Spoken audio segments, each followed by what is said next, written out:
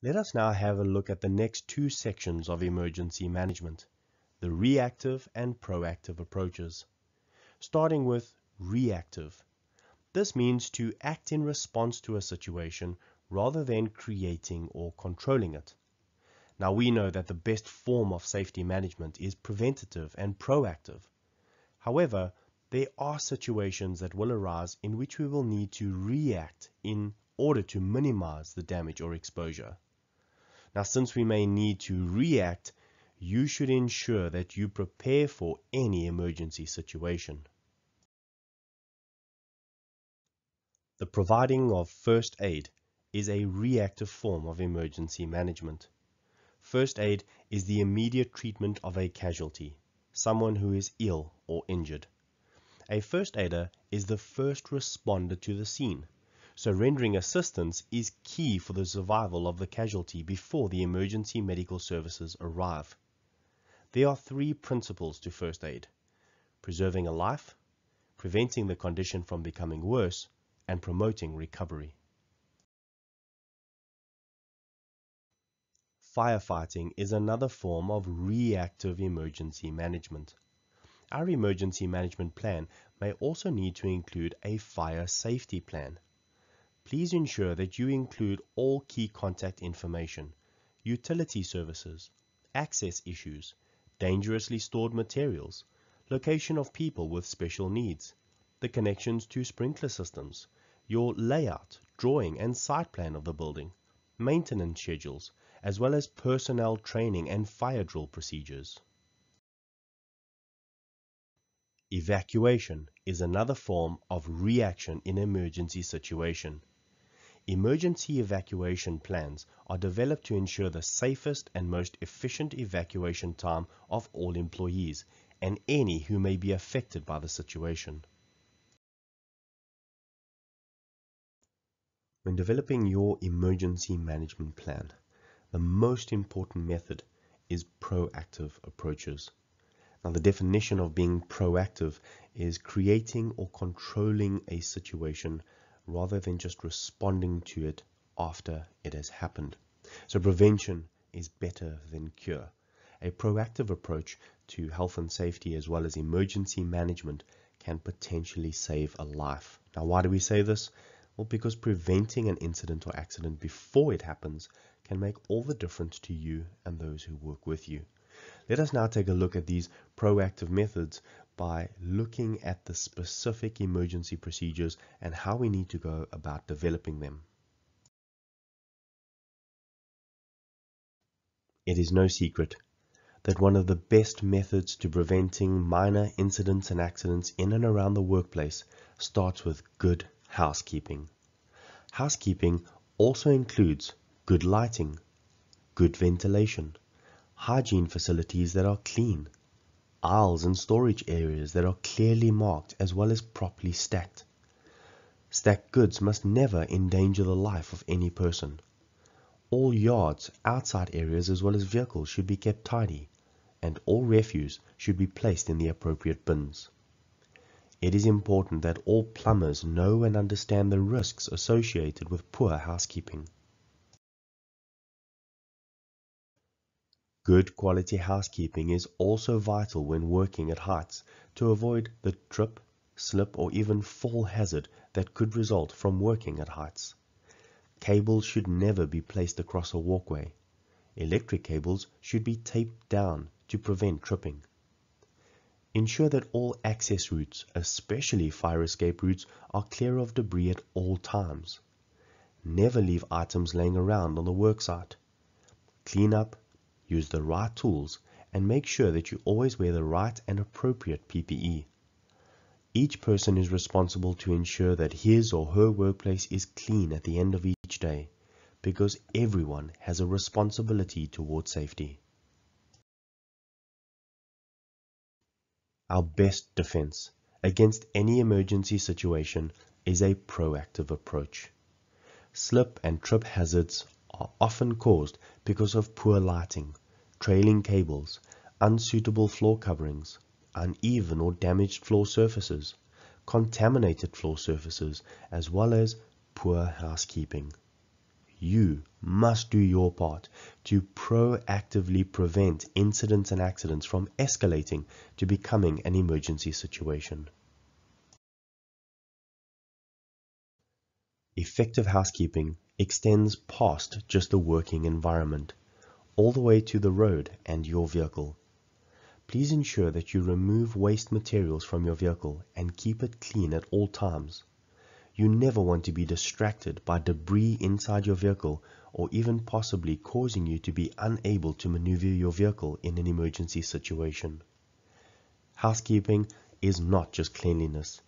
It includes keeping work areas neat and orderly, as well as maintaining your vehicles so that they are free of hazards. An emergency procedure or an emergency response plan should always follow a specific sequence. In this instance, we look at firstly detecting what the emergency is. In the detection phase, we need to identify what is the emergency that we are facing. This will help us to make a decision. The decision to fight a fire, provide first aid, evacuate, or call emergency services must always be dictated by the emergency coordinator. Once the decision has been made, the alarm can be sounded. You will then sound the alarm for fire, evacuation, or a different type of alarm based on the emergencies that you might have within your company. It is good to remember that each alarm needs to be specific to the emergency procedure. You never want to sound an alarm for fire and have everyone evacuate only to evacuate to where the fire could be. You also would never want to have an alarm for everybody to remain where they are because of a bomb threat and then they end up evacuating. But you also don't want to have an evacuation alarm and have everyone sitting where they are because they are not sure whether they need to evacuate or stay in place. This is why it is so important to have fire drills regularly and to specifically identify which alarm means what reaction to take. Now, your reaction time is also very important. From alarm to reacting to getting people safe is very, very important, and that needs to be kept to the least amount of time possible. Another good reason to practice and train on fire and emergency drills. During your reaction, the emergency team need to know what to do when hearing that specific alarm. Do they need to grab emergency kits, fire extinguishers, or do they need to start evacuating the building?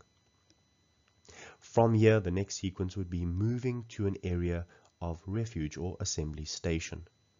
This assembly point should first of all be known by every single person and be easily accessible so that your route of exit in order to get to a safe destination or a safe assembly point must be easily available for every single person. A roll call should also be taken at the assembly point so that you know who is there and who is not there in case you need to go back into the building and do a sweep of those who potentially could still be inside that building. This is why it's important to know at any given time who is in the building and who is not in that building. This is a very difficult one that you're going to try and have to figure out how you as a company are going to adhere to this. Then your last sequence is transportation. Does anyone need to get to a hospital?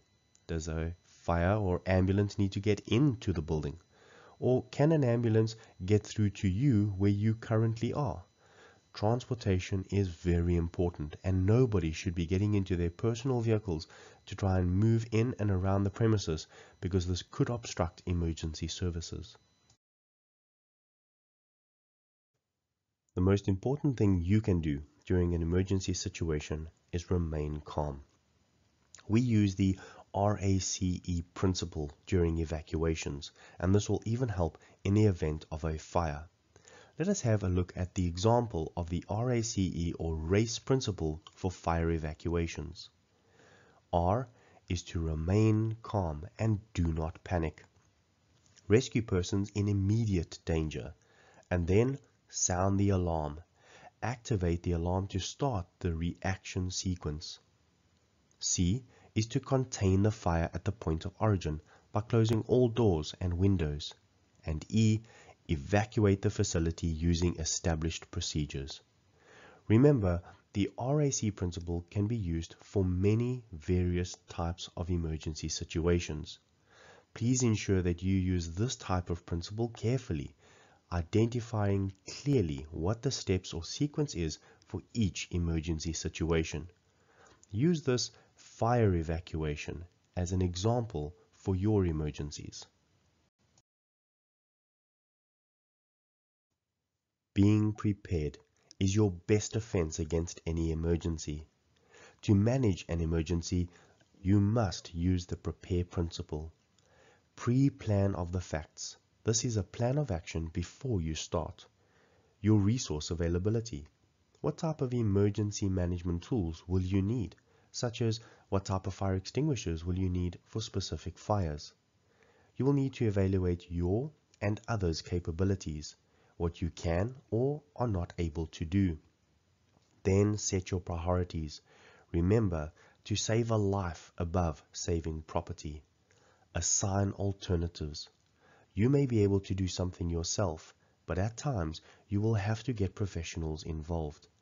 Do you know who those professionals are?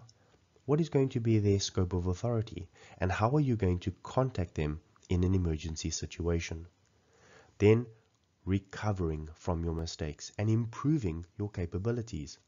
This is why it is so important to constantly practice and renew your knowledge regularly. And then the evaluation results. During a test or an emergency situation drill, we can see what happened before the drill, during the drill, and after the drill to learn valuable lessons that will help us in an actual emergency. Is the decision to evacuate the premises? Then you need clearly defined emergency routes. Your emergency plan should clearly identify the following: the route to the exit, which must always be clearly marked and unobstructed; the location of first aid facilities; the location of any shut-off valves, for gas for instance; the location of firefighting equipment; the location of the assembly point, of the alarms, as well as the local contact numbers for emergency services. Maybe ask yourself the question, where you're sitting right now. Do you know the location of your nearest exit route and where the location is of your assembly point? You will also need to contact professional emergency services outside of your company. This is why it is important that everyone should know what the local contact numbers are of the emergency services. These should be clearly and conspicuously placed so that it is easy to find. Do you have the number of your local fire department, traffic department, ambulance service, civil defense service, flying squad, bomb squad, or even the local police station? Along with these emergency contact numbers, your emergency plan should clearly outline not only who the local emergency services are, but how to cooperate with them. What actions need to be taken during specific emergencies? Make sure the emergency plan is simple so that everyone involved can understand it. Make sure that it is practical and can be activated quickly without causing confusion or panic. Ensure that it is coordinated with the local security or other professional services where possible. And please ensure that you test and exercise a fire drill or emergency drill periodically. Multiple persons as well as situations need to be managed during an emergency. This calls for effective emergency plan coordination. The emergency plan must be controlled from a central point. A chief coordinator should be appointed. It is of utmost importance that when an emergency situation arises, every member of the emergency team knows exactly where to report to and who to report to. Instructions from the chief coordinator must be strictly adhered to. Here are a few things that need to be managed: first aid and medical services, firefighting, evacuation of personnel, rescue of personnel, the isolation of services such as electricity, gas, or other fuel supplies, as well as different engineering requirements. In order to coordinate well, you need to plan and test the emergency procedure. Practical exercises must be held to test the practicality and effectiveness of the emergency plan, as well as to make necessary changes if needed. It must be done discreetly so as not to cause a panic. The objective is that the execution of the plan must become second nature to those involved.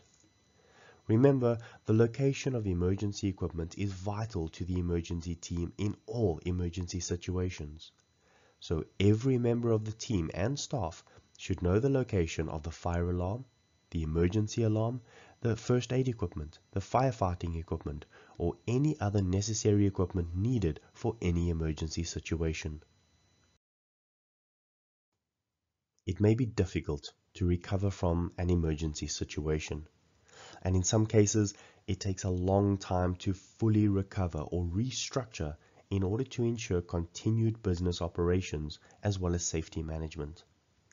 Let us look at a few tips that can help you to plan, do, check, and act. This is to plan for the recovery. Do what you say in the plan.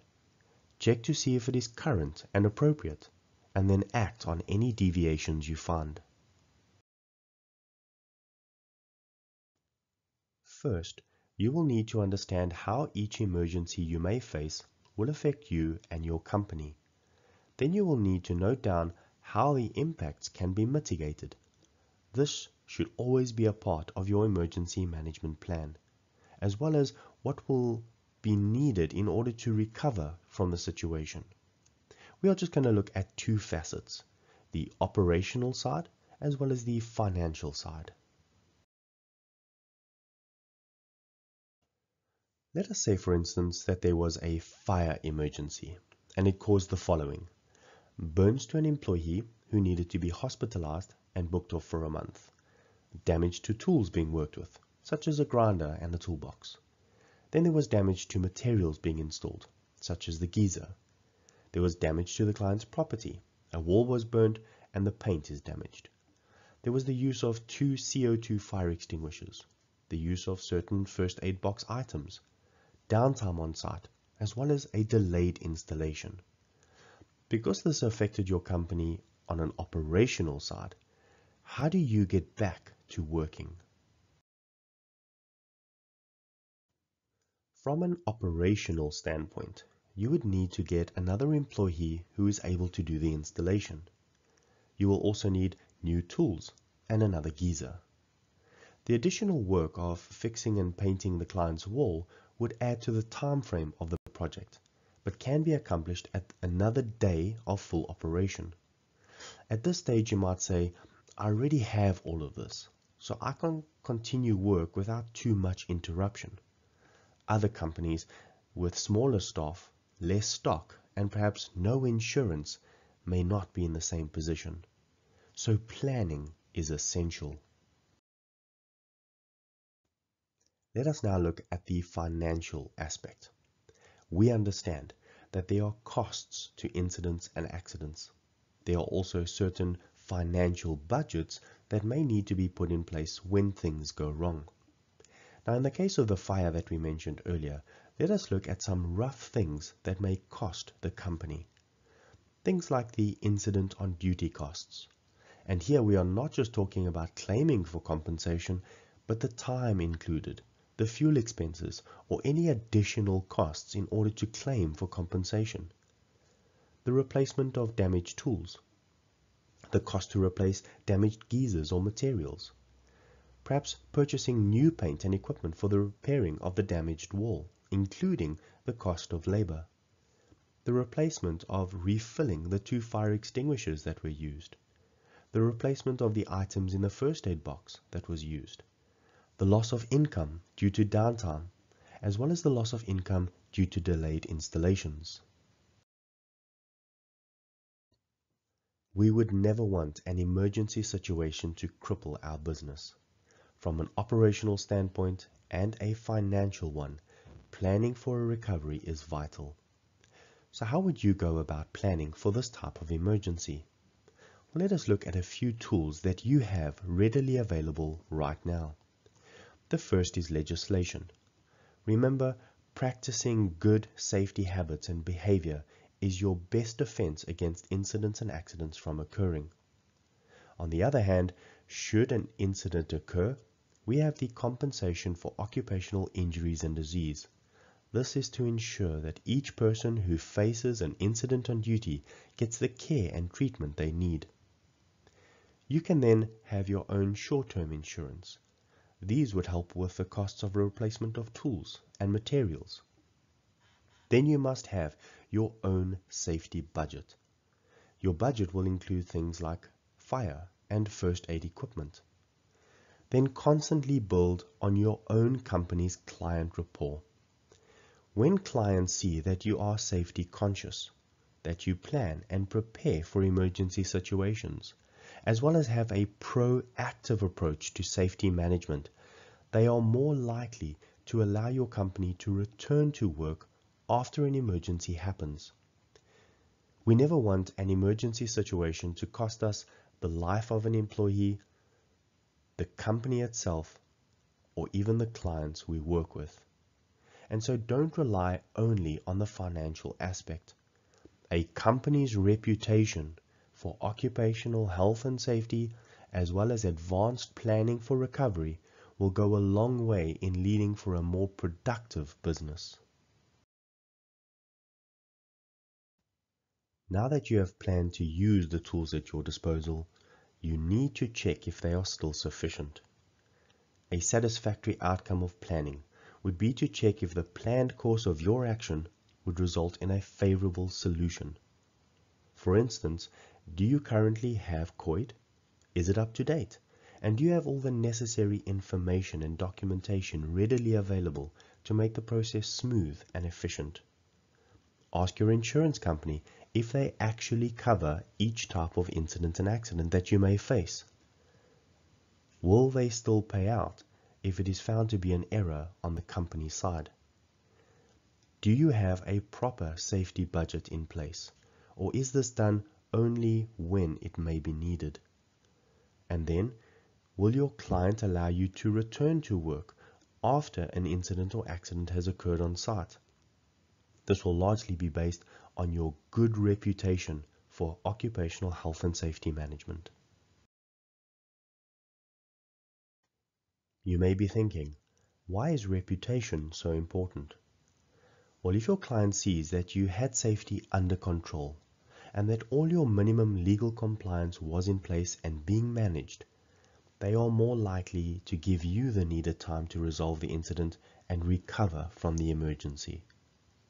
If you are known not to have any safety standards or not to take safety seriously, then the client may prefer that you do not continue with the installation, but rather suggest getting another provider in, resulting in the loss of the entire project or installation.